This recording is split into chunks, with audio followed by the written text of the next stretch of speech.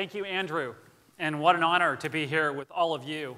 So many brilliant, thoughtful, dedicated, and committed people working to serve the world and to change the very issues that we're talking about today.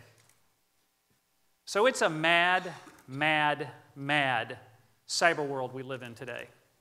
What does that mean, and where do we want to go with it? So first, let's start with the stark reality. And I'm going to mention 3 points. Number one, anything attached to a network can be hacked. Point number 2, everything is being attached to networks. So there follows point number 3, everything is vulnerable. So that's the baseline. That's the world we live in, and that's a reality we can't forget.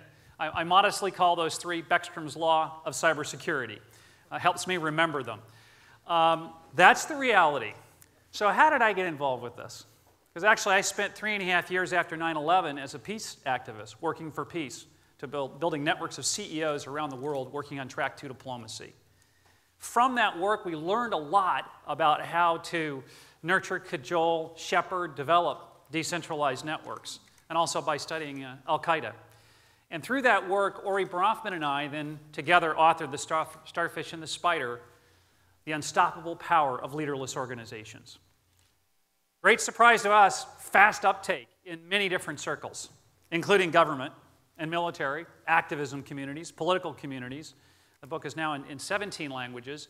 And I then got asked to serve as the founding director of the U.S. National Cybersecurity Center because of the applicability of those theories, the network theory, to terror networks and to the internet itself, which, of course, as we know, is what? The world's greatest decentralized network ever. It's truly remarkable. So that's how I got involved in this path. So what is this mad, mad, mad world? And that's what I'm here today to talk about, is this world that we're in, and to propose a model for your consideration and to think about, to bring some clarity to this inordinately n-dimensional and complex problem. The first mad came to us in about 1945, nuclear mad, the classic definition that we think about. Nuclear mad reshaped the global geopolitical scene, led us to create the World Bank, the IMF, all these institutions to try to avoid mutual annihilation through mutually assured destruction. So MAD was with us, reshaped global politics, helped us keep the precarious peace that we enjoy until today, and it's still with us. Still with us. Did I lose the mic? So that's one MAD. What's the second MAD? It's cyber MAD.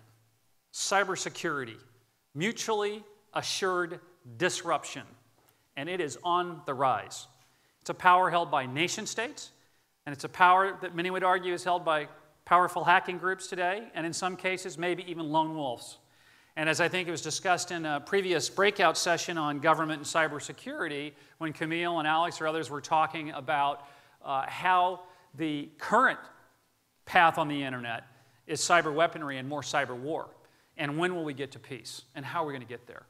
And that's going to take a lot of work from all of us. But right now, we're not on the path to that stability in the system because we see cyber MAD, mutually assured disruption, increasing. Third MAD is internet MAD. And that's the madness we all have for the internet, or more specifically, internet mutually assured dependence. We're all more dependent on this every day for communicating with one another, for organizing, for working, for building, for our zip cards, for the ways we connect, where mutually assured dependence is growing. And that holds us together. And that helps to balance off the other 2 MADs. Because the nuclear MAD had a finite number of nation states interacting, setting up a global regime. Cyber MAD changes that, and the other MAD holds us together. So let's look at a couple of case studies, right, that are in the news today. So the first will be Stuxnet. I assume most people are familiar with Stuxnet. How many people are familiar with Stuxnet? I know where I'm right. You're a super tech-savvy crowd. So it's malware, or some might call it weaponware, that was developed to interrupt nuclear enrichment in Iranian centrifuges that the Iranians discovered in about 2010 on their systems. And this malware did lead about 1,000 out of 9,000 centrifuges to fail and caused a disruption for a period of time in those Iranian operations. Now, what then happened? Well, Iran noticed this happened, right? First thing is some hackers got a hold of the code and reverse engineered it and shared it on the internet, so that's now available to others, and that's part of the new cycle that we're in with CyberMad. The other thing that happened is that Iran responded. And how did they respond? Well, we don't need to go far from this building to talk to the banks in New York City and other banks around the Western world to get their take on what these DDoS attacks have been like. Heavy, heavy DDoS attacks, increasing, changing over time. So that was one reaction. Then last August 15, people remember what happened? Less awareness on these shores than others, but on August 15, 20,000 people were sitting at their desks in Saudi Aramco working, and all their machines went black simultaneously. 20,000 machines. Okay? And initially, fingers pointed to Iran, and since then, fingers are starting to point in other directions and talk about possibly hacking circles and groups having done it. But Iran may have been involved. It's certainly CyberMad. And certainly in the last few weeks, we've noticed the discussions in Capitol Hill about what? But the allegation that Iranian cyber forces have been visiting the oil and gas industry in the United States and moving through their computer systems and industrial controllers, and therefore possibly presenting a significant threat in the future to the systems in this country. So that's CyberMad. And that's stepping through it. So the Stuxnet case went from nuclear mad, because it was created to prevent nuclear proliferation. It adds to CyberMad, which is mutually assured disruption. And I'd argue that the only breaking factor is probably the fact that the countries are all dependent upon the internet for our operations. So no one really wants to see the whole net go down. So that's that context. Or take it to US-China, right? And tomorrow there'll be conversations between President Obama and the president of China about cybersecurity and what's going on. So what's the situation, mad with US and China? First is very stable on the nuclear side. Mutual assured destruction, both very respectful parties working through all the international agencies, trying to stop proliferation, including in places like Korea, where both countries are working together. What's the CyberMad situation? Is there disruption? No, there's not really disruption. There's not industrial attacks at this point in time, and let's hope there's not. There's a lot of information exchange going on, okay? And heavy information exchange going on, and all kinds of allegations about stolen IP, but it has not led to a level of kinetic activity. And then finally, you look at mutual assured dependence, the two countries also are extremely mutually interdependent on the internet with supply chains, communications, our economies, financings. So the MAD structure between US and China is very stable. And that's why it's going to be difficult and challenging to deal with the IP issues, the intellectual property issues, with the allegations of huge amounts of IP moving in one direction in the corporate sector. So this MAD model, we can use it and look at different situations, and we can think about where do we want to go with this. So I think where we go is ultimately our creation, right? The internet's our creation. And where we take it's a collaborative effort. But in the spirit of collaboration, I'd like to put out 4 ideas today for consideration. And the first is that I think we've got to do more work on the diplomatic front. In the same way, when nuclear mad came, we're kind of where we were in the 1950s with nuclear mad, which is we know there's a really big problem brewing. We're not really sure how to deal with it. There's a lot of failed attempts that we'll come back to in a moment. But we've got to develop the norms, the standards, the definitions in an international realm that fits the new mad world, which is different than the one that we've been in, number one. Number two, we have to try to build some trust amongst parties in this environment, which is not always going to be easy because countries, peoples, citizens, private sectors have very different views. But without trust, you can't stabilize a system.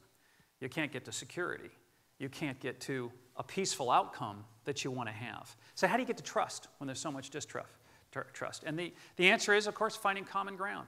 We've got to find the common ground where even parties that may be adversaries in some parts of the cyber wars and cyber discussion find common ground to work on. What might that be? Human trafficking, for example. Most countries and most of the superpowers of the world don't want to see human trafficking happening. They don't want to see terrorism happening. There's a set of activities that are shared in common that can bring the countries together. And we have to focus on that to start building confidence and building the seeds of trust to evolve the system, including diplomatic solutions. Third thing, and this is where this group certainly contributes a lot, is transparency. Transparency and getting the incentive structures right. So the internet, brings this incredible amount of data together for all of us, but what we've missed so far in the cyber dialogue and the legislation around the internet is how can we empower groups to legitimately get transparency out of other parties they need to. There's some that's allowed, there's some that's not allowed that goes on. But I'd argue that when you look at penetration testing, okay, you look at the concerns a lot of groups have about how open and systems are to attack, you've got to use penetration testing. It's one of the best methods to actually find out the state of a network and whether it's secure. And don't, in some ways, citizens and individuals have a right to know how well their data is being handled and protected? Don't companies, nonprofits, your organizations have a right to know how it's being held and protected?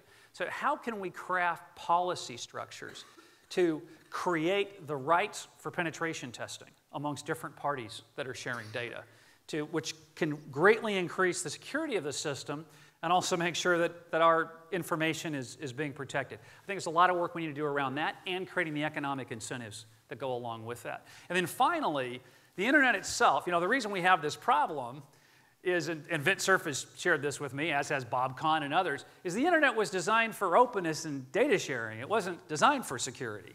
So it's doing what it was designed for, but we can redesign it to be more secure.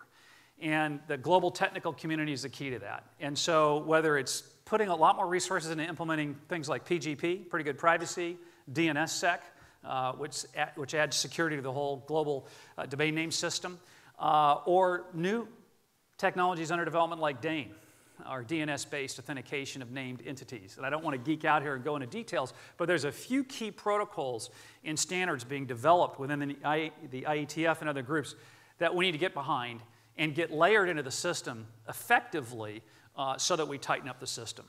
So this is the world we now live in. It's the one we created. It's the one we share. And I think that all of your efforts are just incredibly important, and I look forward to working together with you on how we bring a little bit of sanity to the mad, mad, mad cyber world we live in. Thank you.